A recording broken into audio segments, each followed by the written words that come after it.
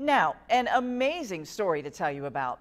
A 36-year-old woman collapsed before a volleyball game at Northview High School in Brazil last night. When the athletic trainer and doctor got to the woman, she didn't even have a pulse, and witnesses report she was turning blue.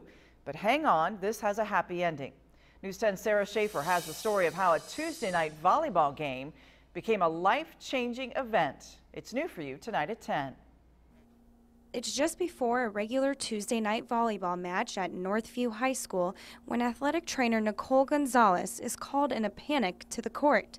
The patient was down in the bleachers. I got to her, she was non-responsive, so we carried her down onto the gym floor, and I did the sternal rub and nothing, so I told my volleyball coach to get the AD and my athletic director to get Dr. Waters, who is back here, and he came out, couldn't find a pulse, so he immediately started chest compressions. Together, they continued for about 5 rounds of CPR. That's around 3 to 5 very long minutes.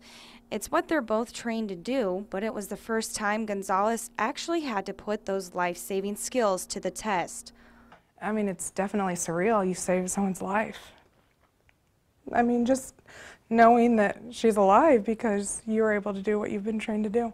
She was supposed to be on the soccer field, but due to the opposing team's late arrival, she just happened to be nearby. Along with Dr. Waters, who says it was his very first night working at the school. He says this shows just how important it is to have athletic trainers at sporting events.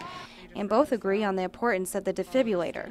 AEDs are super important to have at athletic events, public places, because this can happen to anyone from a teenager to an adult in the stands, which is what happened last night. You can get a blow to the chest at a football game, and you have it right there, and you can slap it on them, and it's there to assist you, to save their life. In Brazil, Indiana, with photojournalist Gary Bryan, I'm Sarah Schaefer, News 10. Great work to those people.